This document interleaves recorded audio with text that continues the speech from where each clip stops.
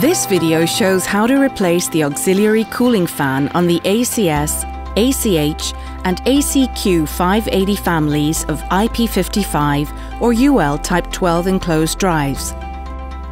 Before conducting any electrical work, make sure that the drive is disconnected from the power supply.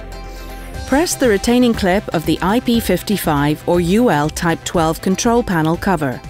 To remove the control panel, press the clip at the control panel top and pull it forward from the top edge. To remove the front cover, loosen the retaining screws and lift the cover from the bottom outwards and then up. Wait a minimum of 5 minutes, then measure to make sure that there is no lingering voltage. With frames R1 and R2, the auxiliary cooling fan is located on the right side of the drive and its power supply connector is on the top right corner of the control board. Next, unplug the fan power supply wires.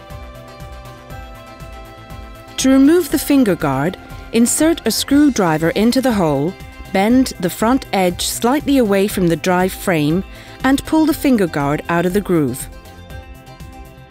Now you can pull the auxiliary cooling fan off the drive. Next, install the new fan assembly in reverse order.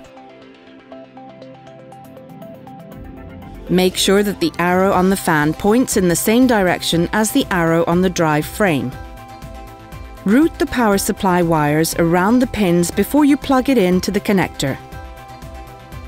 Place the front cover to the drive and tighten the retaining screws.